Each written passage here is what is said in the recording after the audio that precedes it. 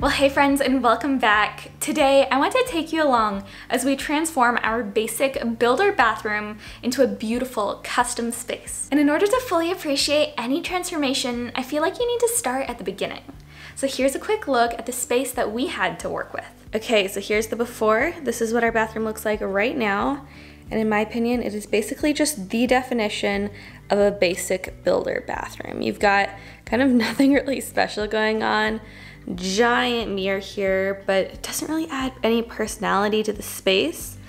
Not huge on the light fixture or these super shiny toilet roll holder and towel holders.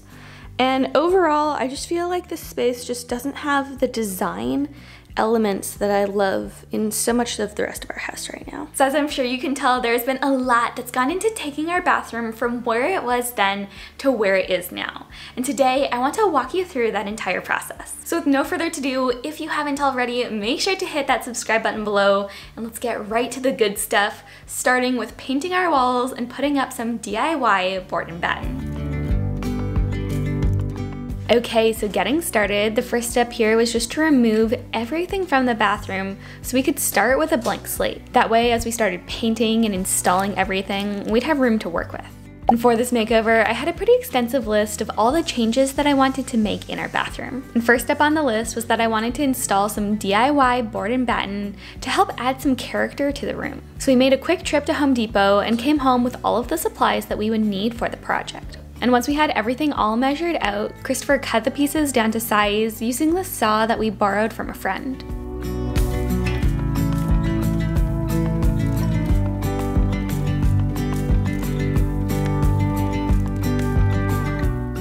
And while he did that, I got to work painting each of the pieces. The color that we decided to go with was Baja by Behr paints.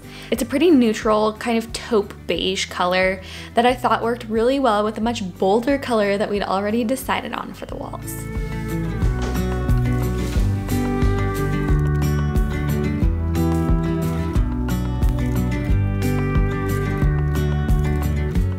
The reason we decided to paint the paneling before hanging it up was just that we figured that it would be easier to touch up the paint once it was already installed, rather than try to get into all of the nooks and crannies that we knew we'd encounter once everything was up in the bathroom.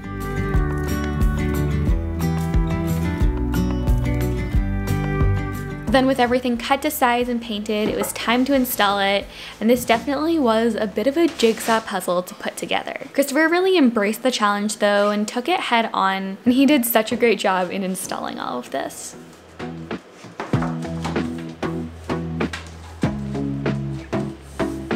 The basic process that he followed was that he would first glue each piece one at a time, press it against the right location on the wall, hold it in place for a few seconds, and then hammer in some nails to make sure that everything would stay in place.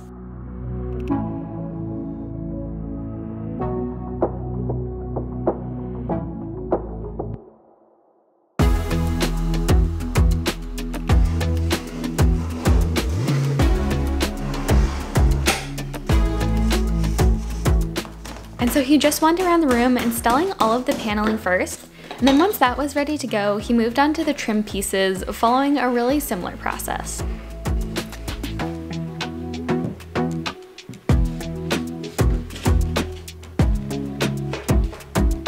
Fortunately though, for this part of the process, we had a friend who was actually able to drop off a nail gun for us to borrow, and that really sped things up.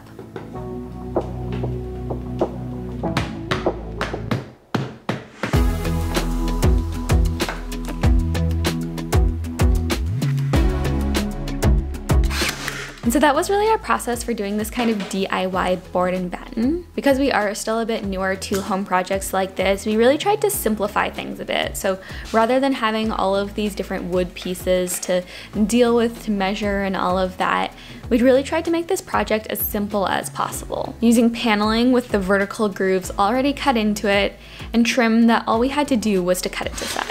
And I think partially because we really did try to keep things so simple, we were able to knock this all out in a single day. Okay, but then once everything was installed and secured, the last thing that we did was to add some caulk to the edges. And the purpose of this is really just to make sure that there wouldn't be any gaps or crevices between the various pieces.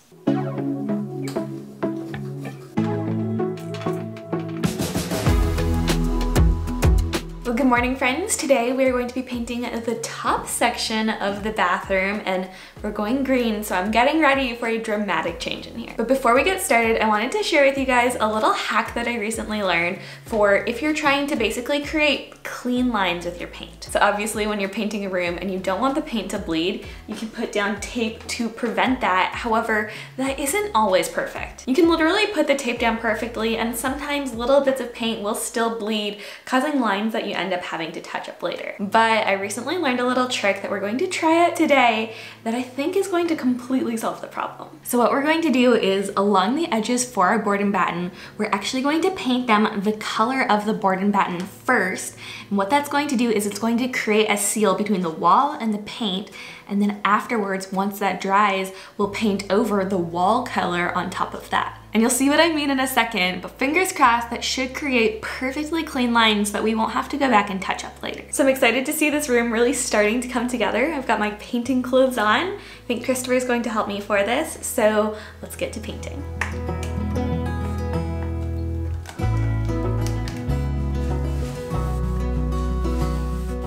So right, here's the first layer, and essentially what this is going to do is to create a seal so that when we go and paint the green over top of that, it'll create a nice crisp, clean line when we remove the tape. Okay, but now let's get to painting the rest of the room.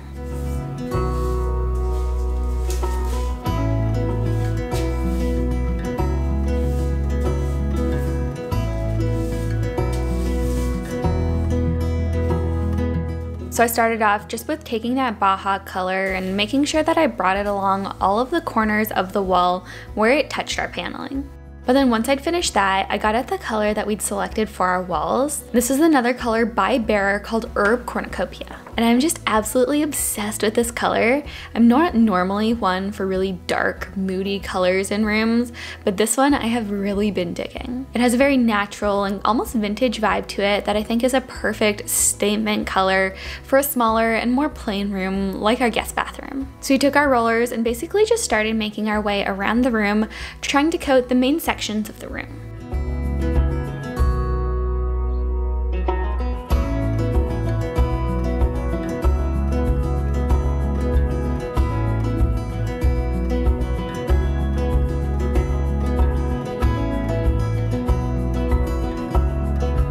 Okay, so we've got the first coat of paint pretty much done, and we've given this base layer a couple of hours to dry. So now I'm going to paint over our tan with the green so that we can create that nice, crisp, clean line.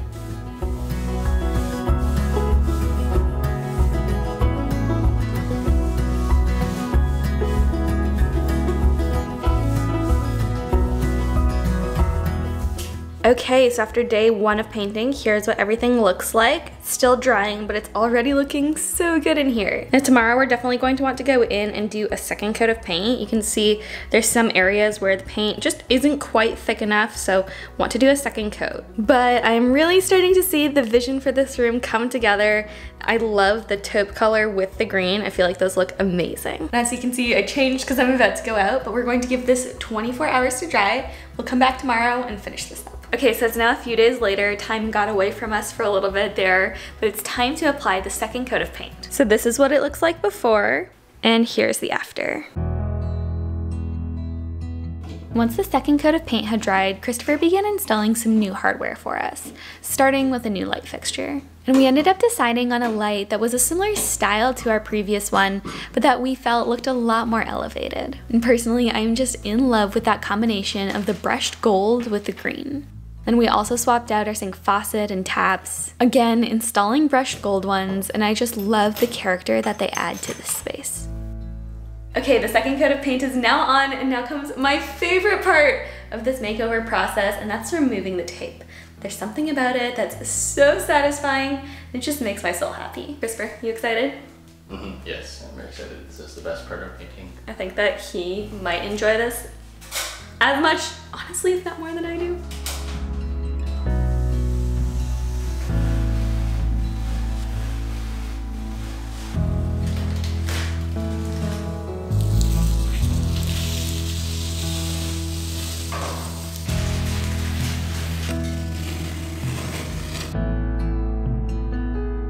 Okay, so let's get started with the curtain rod and just look at this color. I feel like the gold with the green just goes so perfectly. But I was just reading the instructions and I think that all we need to do is to twist this out to the right level and we can hang it up.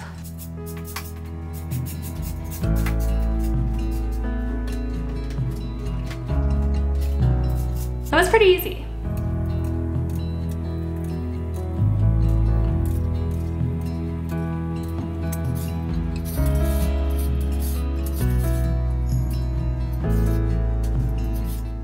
Okay, so I just put up the curtain and I like how it looks, but it is pretty wrinkly. So I think what I'm going to do is just to take my iron out some of the creases a little bit. I think that'll make it look a lot better.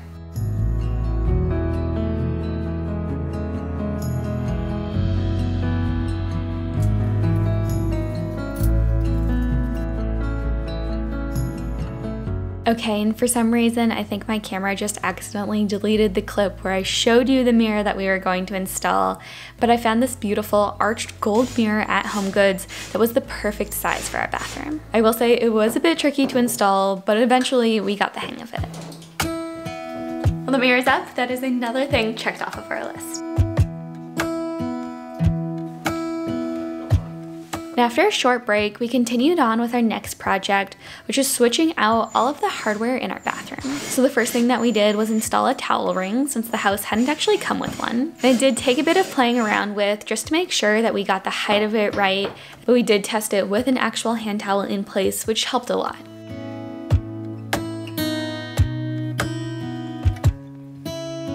Just look at this little corner all coming together. Ah, it's making me so happy. Obviously, this is a single thing versus a double thing. But then next, the other big piece of hardware that we installed was a new toilet roll holder. And this might seem like a small thing, but it was particularly satisfying for me because I've always just loathed the shiny silver one we had in there before.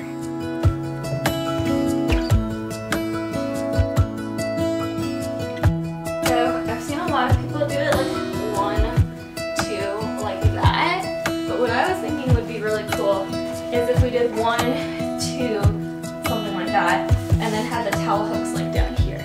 And ever since we first decided to embark on this project, one thing that I knew that I wanted to add to this bathroom was a set of floating shelves. And my thought was that they would be a perfect solution for holding a handful of essentials, as well as just incorporating an element of decor. We went back and forth a bit on where exactly we wanted them, but we decided to install them on the wall across from the toilet with some towel hooks underneath them. And once we made our decisions and measured everything out, Christopher got to installing them, and they actually ended up being pretty easy to put together. They slid on really easily, and I think altogether this project only took about 30 minutes.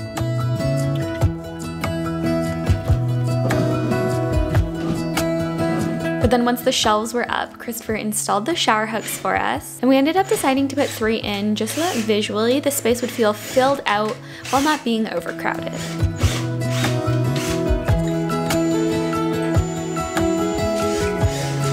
And the hooks that we used here were just the ones that came with our bathroom hardware set. Aesthetically, they're pretty simple, but I love how they just help give a very clean look to the room.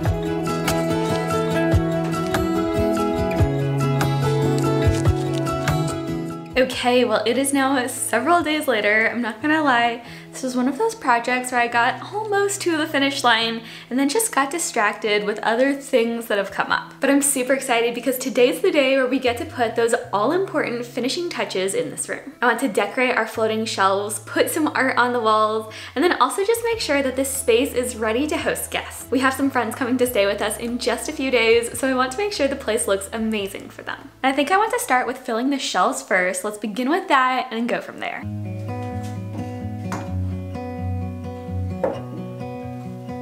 And for the shelves, I just began by adding a few fun decor pieces like this embroidery piece that I did a few years back and some dried florals.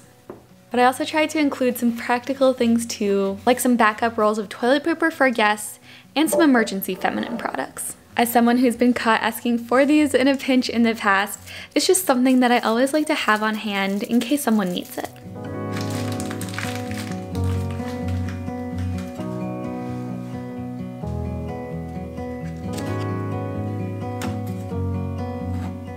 And then with the shelves decorated, I moved on to the rest of the bathroom.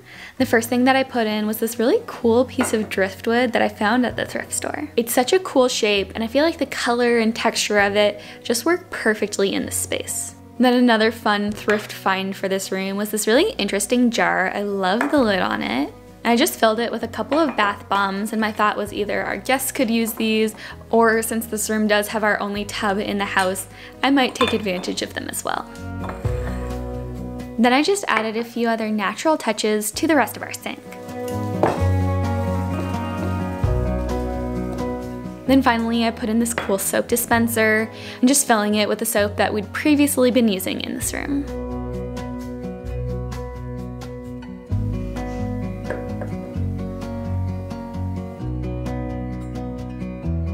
Then just a couple other things. I added in this cute green trash can and a bath mat since we hadn't had one in here before.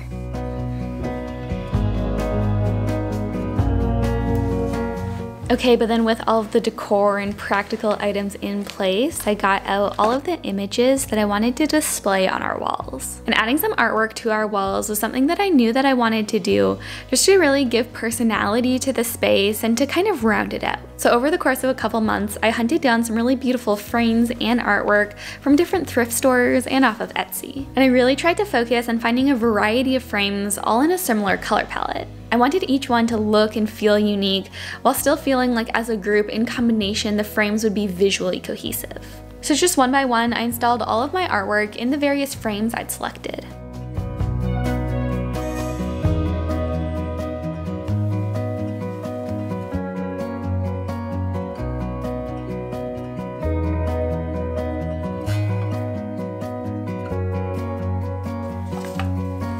Then as for the artwork, if you've watched my channel a lot in the past, you probably know that Christopher and I love displaying pieces of our art in our own home. We have several watercolors and oil paintings that we've done on display throughout our house, but in this room I did decide to go a bit of a different route.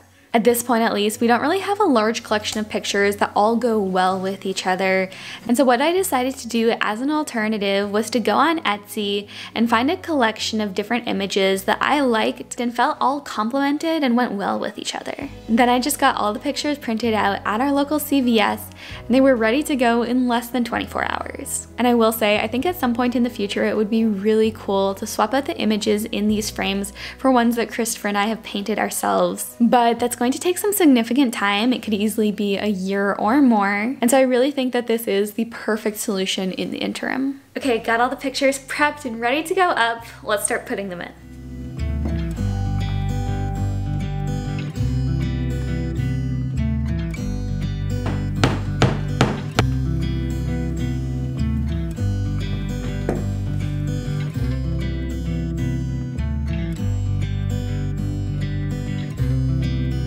And as you can probably tell from watching these clips, I do a bit of measuring, but I'm nowhere near as precise as Christopher with this kind of thing, and I tend to just eyeball the way I hang things up. Fortunately, it did work pretty well for me in this instance as I put together our little mini gallery wall, but if you want more precise results, I would absolutely recommend measuring this all out a little bit more precisely than I did.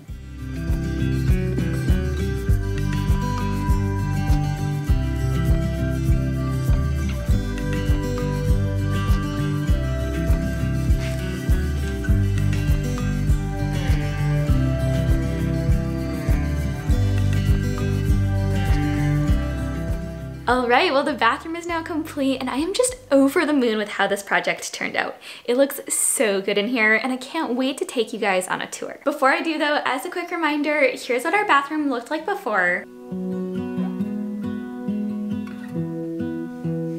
And this is what it looks like now.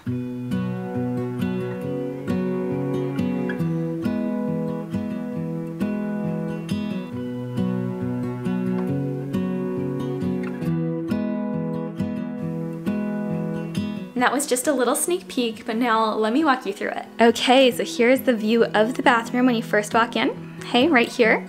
So first off, we did update a lot of the pictures in the picture frames. I really love how we were able to find a lot of cool thrifted and vintage frames. I think that adds just a lot of charm to this room.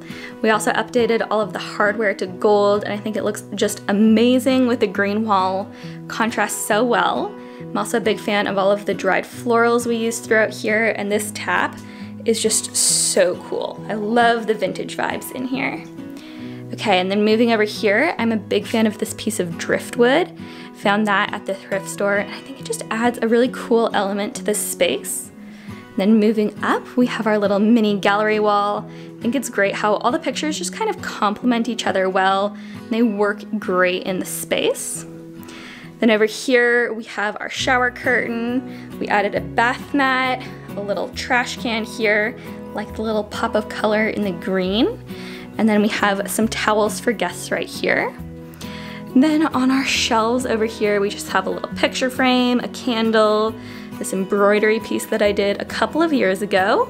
Then we have a little shadow box with some dried florals from a wedding that Christopher was in recently, but I thought they worked really well in the space. We have some bunny tails, more dried florals, and then in here I have some feminine supplies just for guests in case they run out, and then some toilet paper. Oh, and then actually in this drawer too, we do have a few extra supplies for guests. I just like having a few things like that on hand in case somebody forgets something. All right, well that's it for this bathroom makeover, but I really hope that you enjoyed coming along with me for this process. I know I at least had fun, and I hope that you did too. But now I would love to know, what is your favorite part of this makeover? Be sure to let me know in the comments below, and as always, don't forget to give this video a like if you enjoyed it, and subscribe if you haven't already. And until next time, friends, I am wishing you all an incredible day, and I'll see you in the next one.